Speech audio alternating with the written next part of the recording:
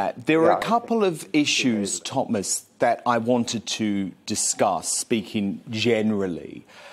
And the first is that Meghan seems very happy to slag off and to offer up some quite negative information about your two other children, Thomas Markle Jr. and Samantha. Were you disappointed by that? I was very disappointed by it.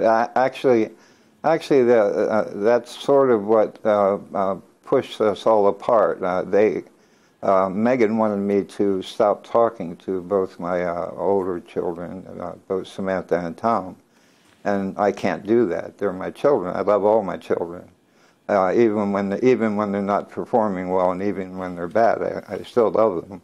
And she wasn't making any effort to reach out and try to be friendly. My daughter Samantha reached out to her and just got a phone hook hung up on her. So, yeah, that was very disappointing.